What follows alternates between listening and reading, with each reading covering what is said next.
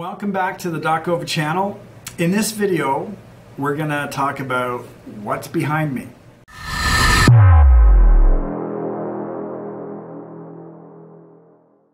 Okay, so what's behind me here is I get a few comments. Where this came from was I've got a couple of comments about what's behind me, so I'm going to go over it quickly. First of all, on the wall here, these are some awards that we've won over the years. We've won about 11 awards. We have some trophies and things over there. Maybe we'll do a video that goes over the awards that we've won, but just to say that's what those are. Really what the comments are mostly about is about this right here. So this is an all-original 1981 IBM 5150 personal computer and a data train monitor. Now you'll say, hey John, you just said that was all original, and it is. The original IBM PC, if I can point right here, the original IBM PC was just the chassis and the keyboard and two 5 1/4 inch floppy drives. This one actually has a hard drive in it, so floppy and hard drive right there, which added an extra $1,000 to it. So just the chassis and keyboard was about $1,500 back then, about 5,000 Canadian, 4,500 US today. Pretty expensive actually. Plus another $1,000 for a monitor that you had to get, whether you got an IBM one or one like this, which is a data train. This one with the hard drive would have added more money to it, for example. So personal computer, yes, in that for the most part businesses could afford them, and it was your personal computer. Typically accounting had them, and IT. But right from the at the very beginning, not everybody got them because they were pretty expensive. People make two comments. One is, cool, how nostalgic. This is our 67 Firebird. And other comments are, John, you're doing videos about DOCOVA, a cutting-edge, low-code application development environment for 2021. Why do you have this old paperweight in the background? First of all, still works. 40 years later, that turns on and you can run some software on it. We have some games, and maybe we'll do a video about that. But I'm going to tell you why this computer is important and how it's related to DOCOVA. So when this computer came out in 1981, there was Ataris and Omegas, and I think the Apple II was out. IBM just put out the 5 MIPS chip of the 3080 platform, I believe, 3081 platform, I don't know mainframes. But, so what about this personal computer that came out? This represents an open architecture, right? By IBM, in that the chip was an 8088 chip by Intel.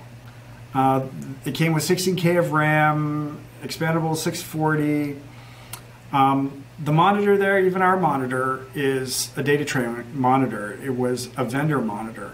So this open architecture did two things. One, it opened up the computer world or industry to tons of vendors who would create RAM and like AMD CPUs and video cards and monitors and so on. And so it blew open that whole industry. And for users, when it did blow open that whole industry, prices came down. So no longer was it $5,000 to put it on your desk in your computer. Now people could buy them and bring them home for their home use. And that blew up significantly. And so what did it do? It empowered people, right? It empowered, just your regular employee from a company. Now they could go buy and have a computer at home. And for vendors, it opened up this whole hardware world. Low code is that way from a software perspective, in that now we are empowering, staff to be able to build their own applications, right?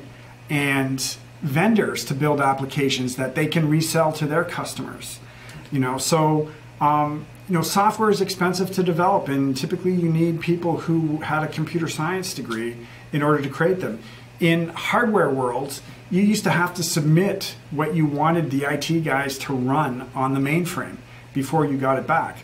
But with this computer now, you could sit down and do it yourself, right? And that was with software too. you had to go, your department, your staff has to go to IT and say, hey, will you develop this application for us? And IT will say, yeah, okay, thanks. But it became that black hole. It was very inefficient. And so now we've empowered the staff on the software side to be able to create themselves, to be able to build their own applications. And this helps IT too. So IT can focus on more complex issues that they have to contend with for the whole organization. And that's what the low-code application development platform stands for. So this hardware was an open architecture, empowered users, and that's what low-code does today. And so that's why, you know, it's nostalgic, but it also is very representative in the hardware world of what DOCOVA is representative now, you know, 40 years later in the software world. Imagine what software is going to be like in another 40 years. Wow. Okay, so that's what's behind me. Thanks for watching this video. If you liked it, please give it a like, subscribe to our channel, comment, ask questions, hit the notification bell so that you're notified when we post more videos. All right, thanks for hanging out with us. See you next time.